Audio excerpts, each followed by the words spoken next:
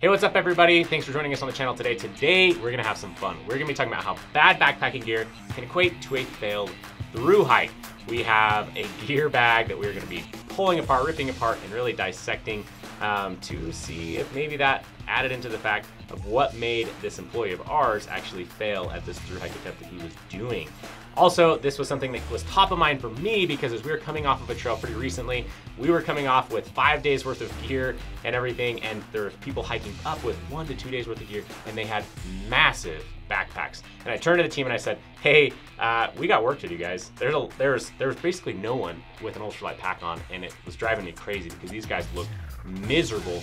Meanwhile, we were flying down the trail with our 10 to 12 pound base weight packs, loving life. So today we're actually gonna bring in the guy who's usually behind the camera, and a newer addition to our team, Joseph, and we're gonna talk about a trip that he did.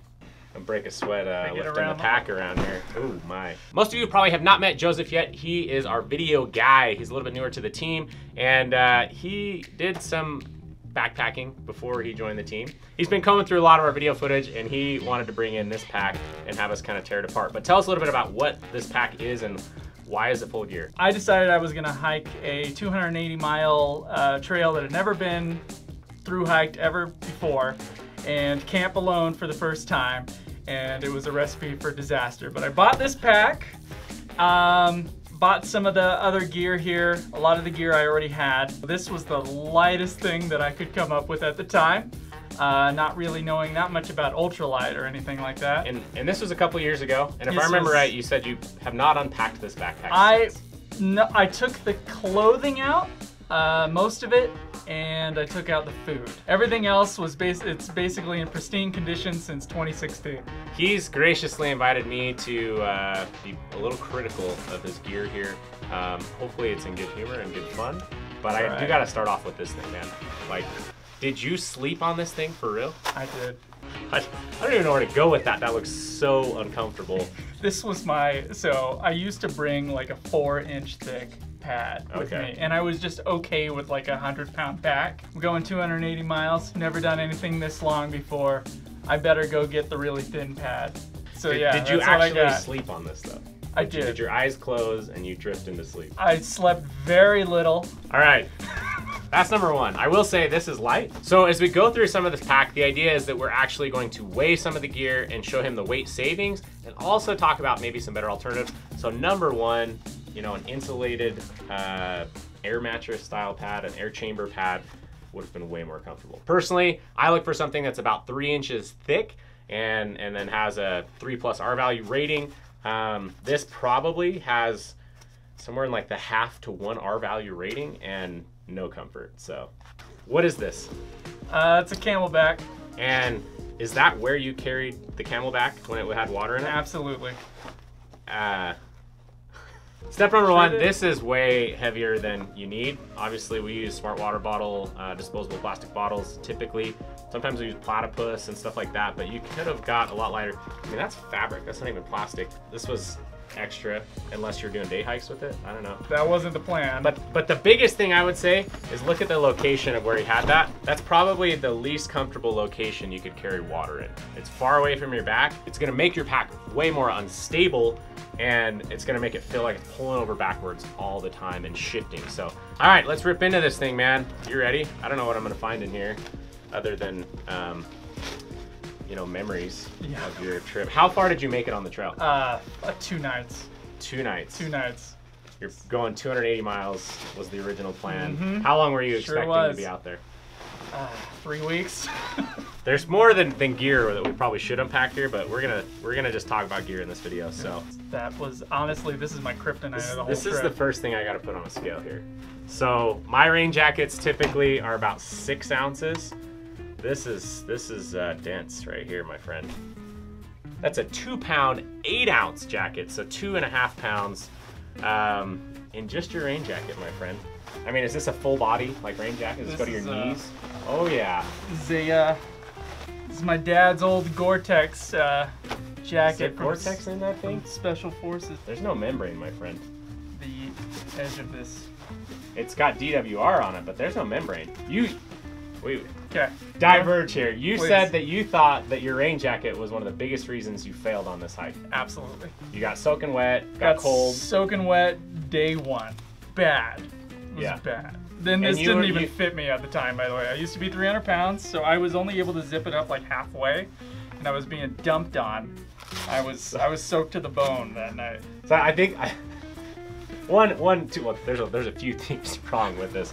Obviously, you got to be able to zip up your rain jacket, or you just the other thing though is you thought this was a rain jacket, Gore-Tex rain jacket, right? Yeah. Well, I'm feeling this. I cannot feel any kind of a membrane. I feel an outer fabric that probably has a DWR coating on it, and on the inside, I'm just feeling this liner. This isn't a rain jacket, so this is just gonna soak through anyways. You're gonna be wet, not only where your chest is exposed, but everywhere else. That's probably, I feel like that was probably a bit of a breakthrough, because you always assumed that the jacket was the problem. Jacket was the problem. All right, let's keep going through here. I would have had a food bag with peanut butter, peanuts, candy bars, and tuna, probably. Solid. Yeah. I wouldn't even critique that. That's all right. Look at this, Jim. Let's just throw the whole thing on the scale. The whole thing. The necessary items, I thought. You know, it's somewhere around 6.5 pounds. I gotta start. Fire starter. I got a few fire starters. Yeah, you're just a solid 10 ounces. Leather is not the most ideal backpacking weight conscious setup, but I gotta see what's in here, because this feels so dense. I don't even know what to expect. Okay. That is a good fire starter when the sun's up. Where you weren't doing any like prospecting for gold. Or, No. Oh, just make sure. Ooh, That is flint and steel. Literally carrying rocks around the mountain. Tip number 1 for ultralight backpackers: carry rocks. Go ahead, man. Oh yeah. Yeah. It's too close to the beard here. I taught Wilton the survival merit badge for a summer. Solar panel. Solar panel to charge my phone so I could listen to podcasts on the trail. I will say this one is super dense, and if you're only charging your phone, you may be able to get away with just less panels. I think if I were to do it again, I would get like the battery bank thing, which I don't even know if I knew about at the time. All right, toilet paper, a whole This pack is the of other wet part wipes. of the toilet. Yes. Yes. Complete with some dirt on it. With, I hope that's dirt. Yeah, you hold that. When I was a kid, all I wanted was a mess kit, and I thought it would be the coolest thing, and if I had one, I thought for sure I could be a backpacker. The amount of enjoyment you get from just like collapsing it up and messing with this handle is pretty good. As a kid, I never used it once, but I played with it a lot in my bedroom and around the house. I was always pretending to be a backpacker. So typically I'm taking like a Toaks titanium stove or pot, you should say, and they're like around 3 ounces. That mess kit, 7.5. So definitely a solid weight penalty. Pair of pliers. What was the plan with those? I don't know. In case I needed them. In case you needed them. That was a lot of the things in the here. best way to pack. In case you need it, throw it in. Matches, compass. Whistle was mostly, I think, what that was for. Okay, so a lot of extras to get a whistle here. But we got 2 whistles. Were you gonna double up? I don't know. Plenty of bug repellent. This is the travel size, obviously. No, you can definitely get smaller sizes of bug repellent. Pencil sharpener. Pencil sharpener with, is that an eraser? With an eraser, right on the top. Double erasers, guys. Clearly wanted to erase more than he wrote. You got doubles going. That's right. Mounting them up. Got something like that going? Should have done that. All right. Triples. You said this is your first time backpacking. No, first time alone, I tried it. Alone. Yeah. Were you or were you not nervous? I was. Okay. Is there a possibility of 3 flashlights because you were a little nervous being out there alone? Maybe. I can't really remember why I have 3 flashlights in there. Now this twine is clearly strong enough to do what exactly? Start fires. Okay. Probably. Start fire, like a bow drill or something? More matches. More matches. More matches. Couldn't find enough starting Got fire a stuff. fork and a single discharge bullet. That was my other whistle. I was a little nervous. Who started the trail with you that did not end it? It's a sleeping bag liner. We do sell liners. They can be pretty solid. Were you carrying this for the cleanliness of your bag or the weight added warmth? I added warmth. People often do that. I will say you don't get a lot of warmth out of liners. I would do it more for keeping your bag clean and keeping your insulation at optimal performance by keeping your bag clean. System. Oh, one more pencil in there, ladies and gents, and a shoelace. So our typical cat o' nines are about 3 ounces. This is 14.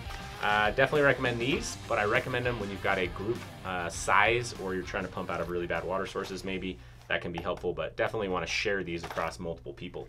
All right, what else we got in here? Pillow. Oh, I thought it was your sleeping bag for a second. I was like, no pillow. wonder you didn't last. That thing. Camp pillow. Okay. Some people really prefer those. We do the blow-up ones around here. That's my preference. And then you've got, yep, the Kelty Cosmic Bag. All right, couple things to note right now. 1, don't store your bags like this for years on end. 2, this is what cheaper quality down looks like, undistributed and clumped up in a bag. He could probably revive this. There, we've got videos that he, you could wash this, clean this out, refluff it, but this is in bad shape, my friend. No, I was freezing in this thing. That's why I got the liner. The liner might have saved me that night. And the rainproof jacket that's not a rainproof jacket. All right, dude, and then you've got this. This is, I don't know how heavy that is, but I would guess you're in that 4 to 5 pound range with just the backpack here. So I don't know. We didn't even weigh all these things, but all right. I want to hear from you. What would you have changed? What did you learn from all of this? To never go backpacking again, or never go backpacking alone. So the first thing that kind of comes to mind on this table is to take care of your down. I've learned that since working here. And the second is to know your gear and know where you're getting before going out on the trail. I had assumed before leaving that this jacket, this old jacket, which I had used before, still fit me and was waterproof. Both things not the case. He's literally been telling us for weeks, I had this old military Gore-Tex jacket. I had this military Gore-Tex jacket. I mean, how do you feel knowing now that it was never a rain jacket to begin with? I feel slighted. Last thing is, you see me having multiple whistles, multiple flashlights.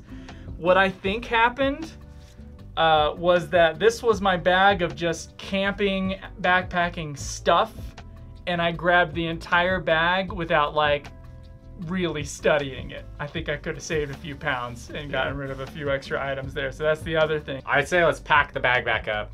Let's just weigh it to get kind of a baseline, and then we can see what maybe it should have looked like from there real quick. All right, so we got the pack all packed back up. We're gonna go ahead and weigh this thing. I will say this, the guys we were seeing on the trail head a few weeks back had way bigger packs than this, so kudos on that.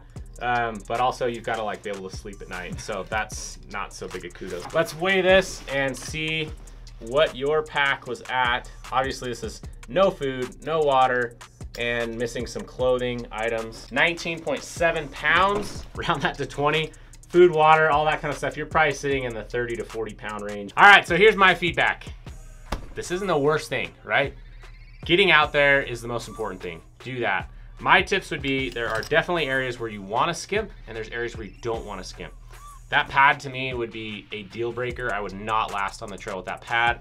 The sleeping bag hopefully was in better shape when he went out there, but you would not be able to stay warm in that sleeping bag. All the duplicates, stuff like that. But the biggest thing I would have said that would have actually helped you the most was going on some smaller backpacking trips beforehand to do shakeout trips and see like, holy cow, that pad is just not gonna work. Holy cow, I don't need 3 flashlights.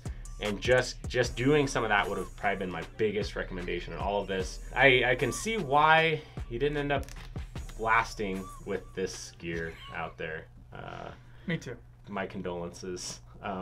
Hopefully, if you guys resonate with this pack right here, this guy, if you find some value in this, you need to subscribe to this channel and you need to watch our other videos because they will change your life and make backpacking enjoyable again. Now, when we talk about ultralight, it's not about just cutting the ounces. It's actually about being more comfortable on the trail. You say, well, why more comfortable? Well, with a lighter pack, you're more comfortable, but you also need to be more comfortable when you sleep. All around, the goal of going ultralight is to be more comfortable 24 hours a day. So if you've got a pack like this, or this has been your experience with backpacking, this is nothing like what it could be. So make sure you subscribe, make sure you check out our other videos, make sure you don't end up a failed thru hiker. But there's always chances, second chances. We'll get you back out on the trail and you're gonna have a different experience. So you'll see that in some future videos. Thanks for tuning in. We'll catch you in the next video.